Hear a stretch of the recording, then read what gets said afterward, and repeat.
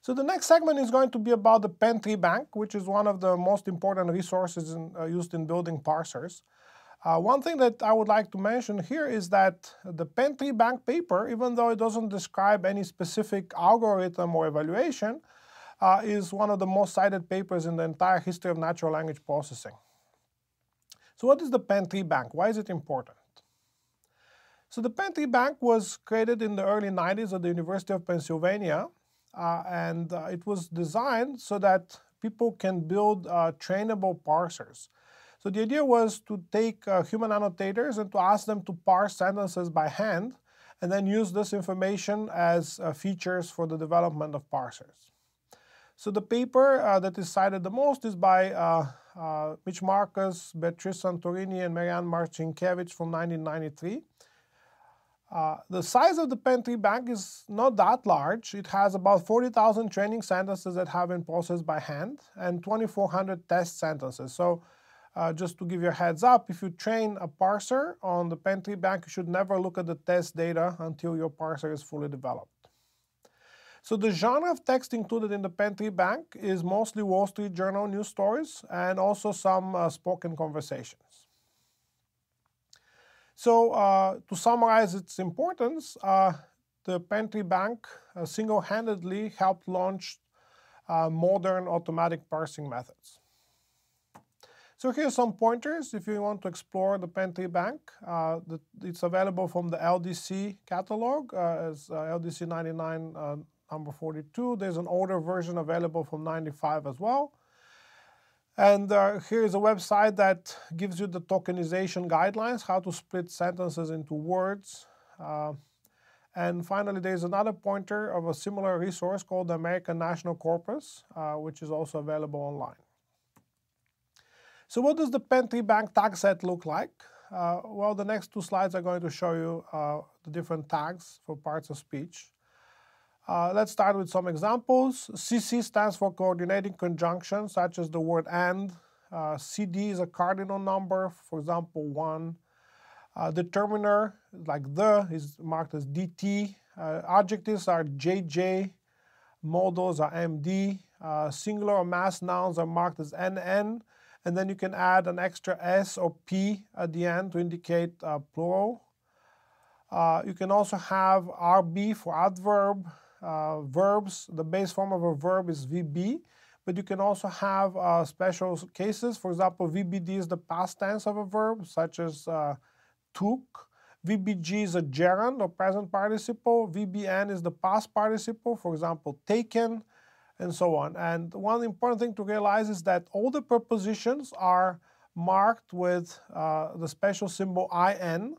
That symbol is not just used for the preposition in. It's used for any preposition or subordinating conjunction, except for the preposition to, which has its own tag, namely to. And the reason is that the preposition to is also used a lot in infinitives and some other special constructions as to be significantly different from the rest of the prepositions.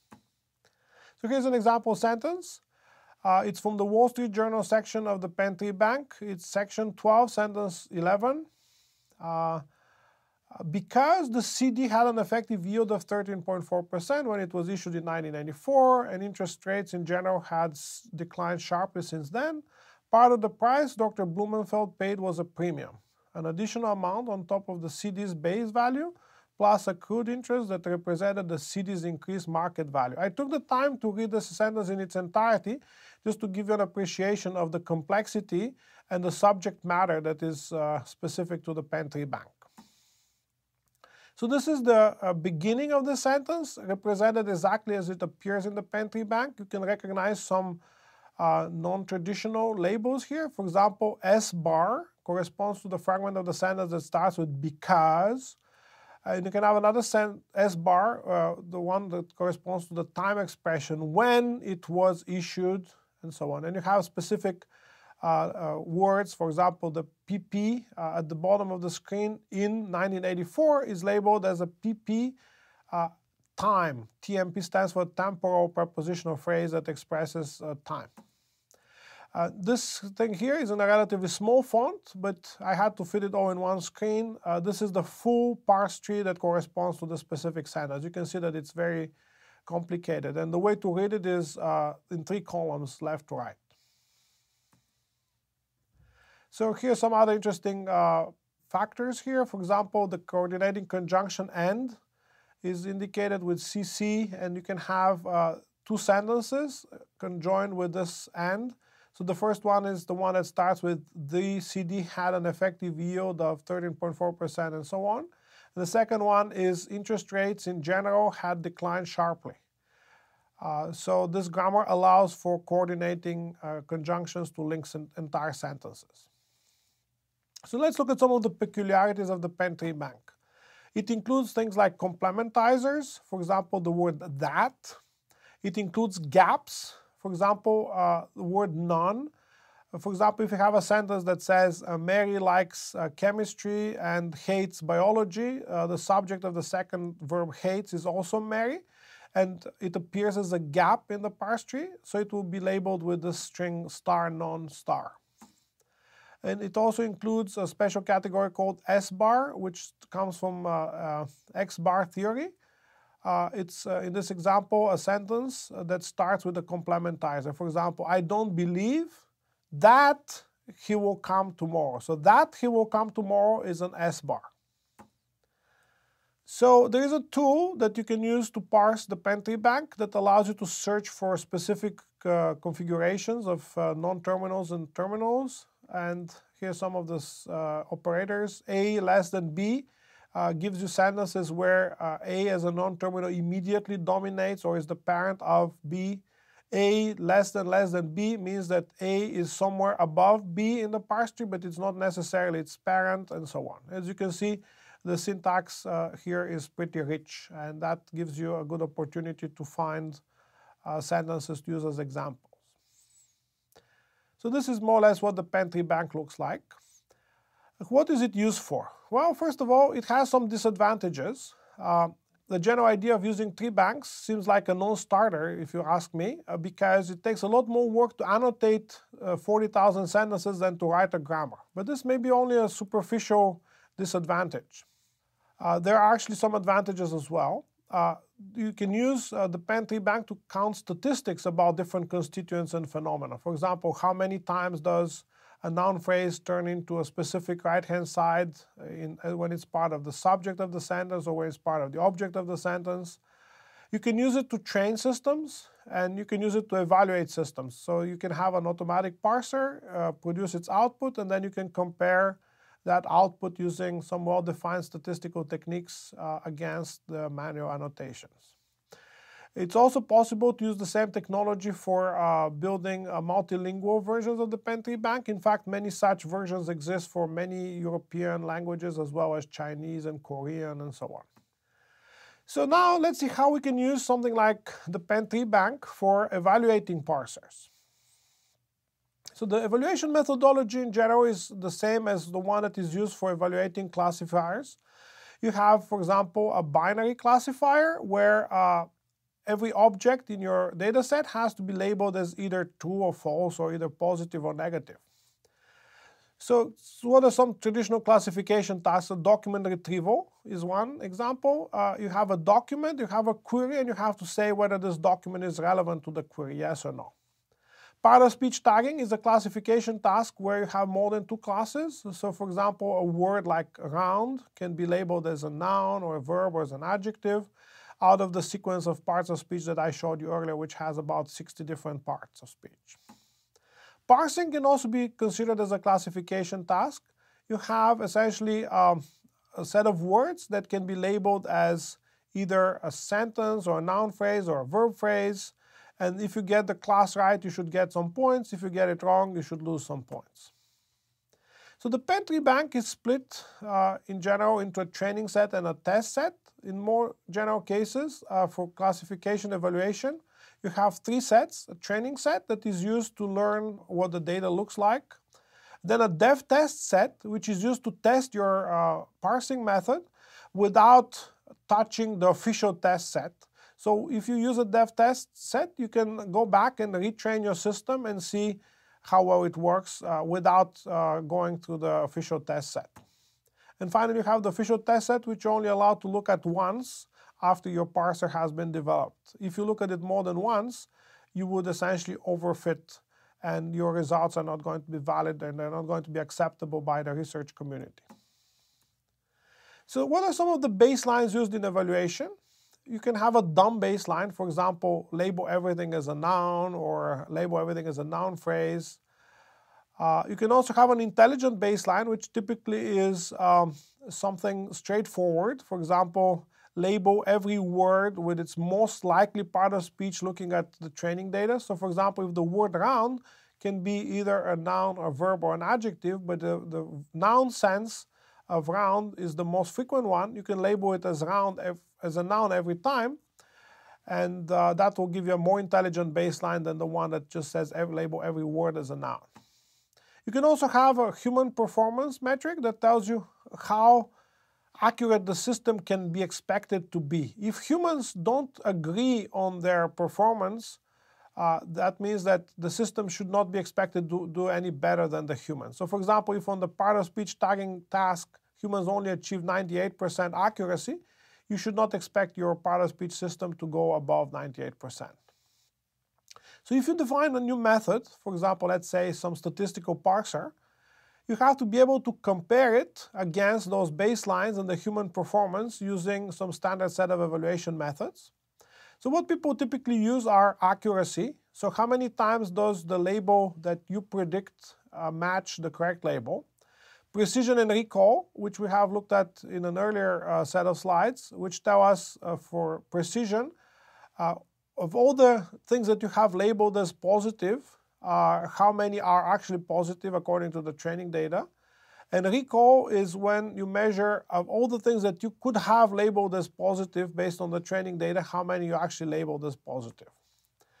And there are extensions to accuracy, precision, and recall that take into account the fact that there may be multiple references that conflict with one another. For example, different humans disagreeing on some specific label.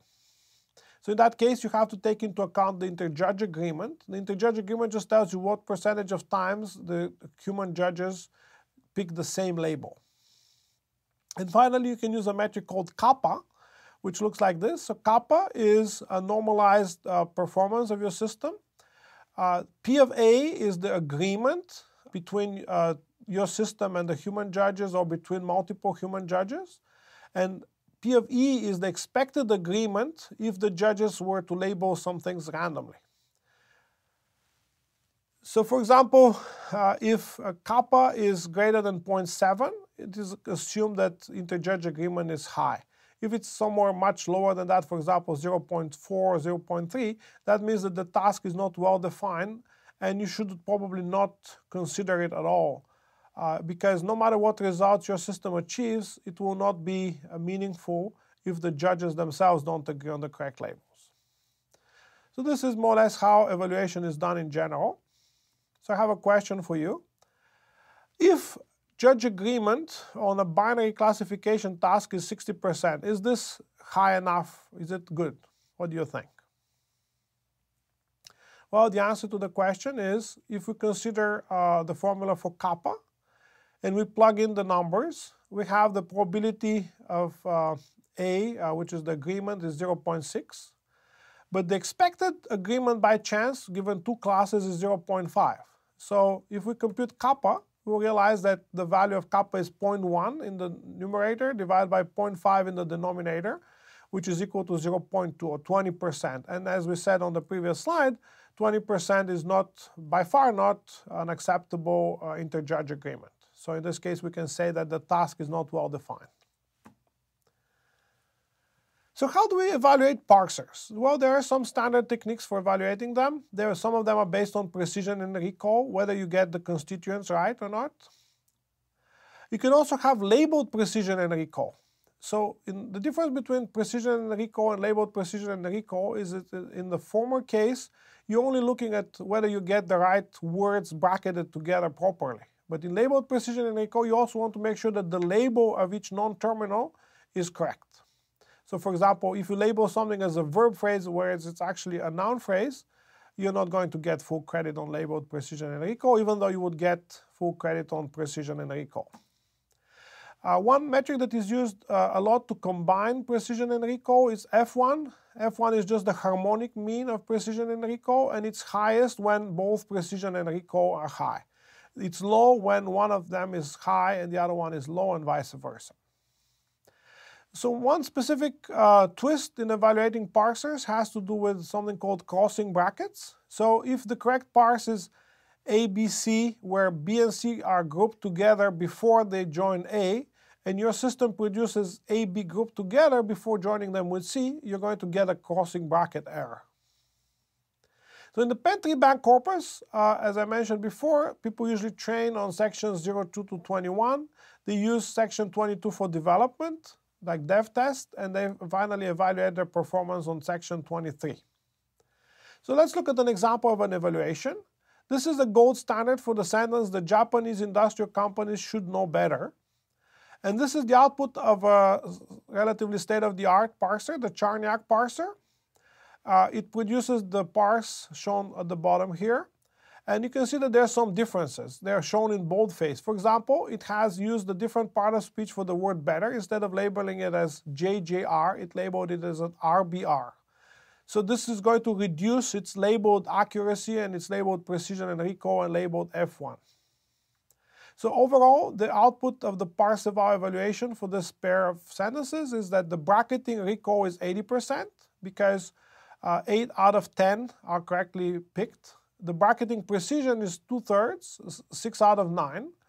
What that means is that 3 of the ones that were picked by the Charniak parser are incorrect. The F measure, which is the harmonic mean of those two numbers, is 72%. Complete match is 0, meaning that this sentence was not completely parsed correctly. It gets a 100% score on no crossing because there are no crossing dependencies. And finally, its tagging accuracy is 87.5, or 7 out of 8 words were correctly labeled, the one mistake being the word better. So this is the kind of numbers that you would see reported in papers, bracketing measures and tagging accuracy and complete match and non-crossing. So this concludes the section on evaluating parsers. In the next segment, we're going to talk about statistical parsing.